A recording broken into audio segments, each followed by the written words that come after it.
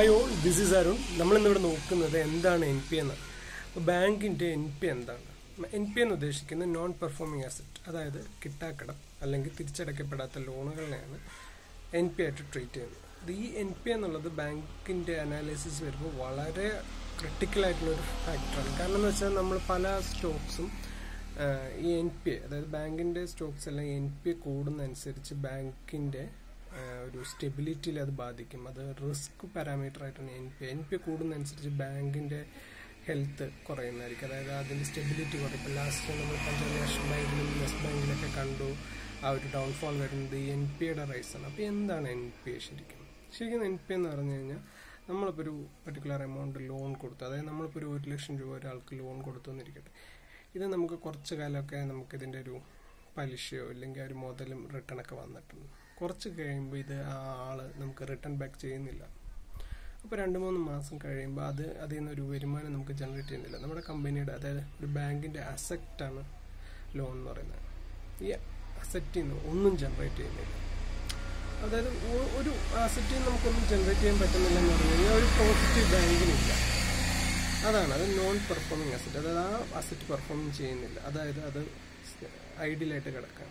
അപ്പോൾ ഈ NPA തന്നെ 2 തരമുണ്ട്. അതായത് ഗ്രോസ് NPA ഉണ്ട്, നെറ്റ് NPA ഉണ്ട്. ഗ്രോസ് NPA എന്ന് പറയുന്നത് നമ്മളിപ്പോൾ ഇതേപോലെ പറഞ്ഞില്ല, 1 ലക്ഷം രൂപ കൊടുത്ത് നമുക്കൊരു 30,000 രൂപ വരെ കിട്ടി. അത് കഴിഞ്ഞിട്ടാണ് ഇത് തിരിച്ചടയ്ക്കപ്പെടാതെ പോകുന്നൊരു സിറ്റുവേഷൻ.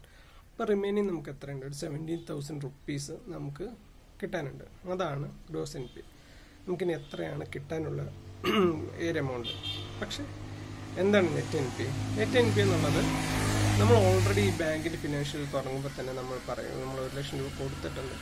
ഇൻ കേസ് അങ്ങനെ തിരിച്ചടയ്ക്കപ്പെടാതെ വരുന്ന ഒരു സാഹചര്യം, അതായത് ചിലപ്പോൾ ഒരു 20,000 റുപ്പീസ് ആരും തിരിച്ചടയ്ക്കപ്പെടാത്തൊരു സാഹചര്യം ഉണ്ടാകാം എന്ന് നമ്മൾ മുന്നിൽ കണ്ട് ആ ഒരു 20,000 റുപ്പീസ് റിസർവ് ആക്കി വെക്കും.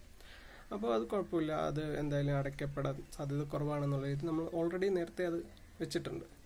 അപ്പോൾ നമ്മുടെ ഗ്രോസ് NPA എന്ന് ഈ നമ്മൾ മാറ്റി വെച്ച റിസർവ്ഡ് മണി കുറച്ച് കിട്ടുന്നൊരു എമൗണ്ട് ഉണ്ട്. അതായത് നമ്മൾ 17,000 നിന്ന് 20,000 റുപ്പീസ് കുറച്ച് കിട്ടുന്ന ഒരു 50,000, അതാണ് നെറ്റ് NPA. അപ്പോൾ നമ്മൾ ആ NPA റേഷ്യോസ് നോക്കുകയാണെങ്കിൽ ലാസ്റ്റ് ഇയറിൽ നിന്ന് ഈ കറണ്ട് ഇയറിലേക്ക് എത്ര ഇത് NPA കൂടിയിട്ടുണ്ട്. NPA കൂടുകയാണോ കുറയുകയാണെങ്കിൽ അതൊരു നല്ല സൈനാണ്. കൂടുകയാണെങ്കിൽ അതൊരു ബാഡ് സൈനായിട്ടാണ് ട്രീറ്റ് ചെയ്യുന്നത്. അത് ഒരുപാട് NPA ലെവൽസ് കൂടുന്തോറും ബാങ്കിന്റെ നിലനിൽപ്പിന് അത് ബാധകമാണ്. അതാണ് പല കമ്പനീസും ഈ ഒരു ഡൗൺഫോളും ബാങ്ക്രപ്റ്റ് ഒക്കെ ആകുന്നത് ഈ ഒരു പാരാമീറ്ററിന്റെ ഇതുകൊണ്ടാണ്. അപ്പോൾ തിരിച്ചടക്കണം, പൈസ ജനറേറ്റ് ചെയ്യുമ്പോൾ കൂടുതൽ ലോണുകൾ കൊടുത്ത് അത് തിരിച്ചടയ്ക്കപ്പെടാത്ത സാഹചര്യത്തിലാണ് ബാങ്ക്രപ്റ്റ് ആകുന്നത്. ഐ ഹോപ്പ് നിങ്ങൾക്കത് മനസ്സിലായിട്ടുണ്ടെന്ന് തോന്നുന്നു.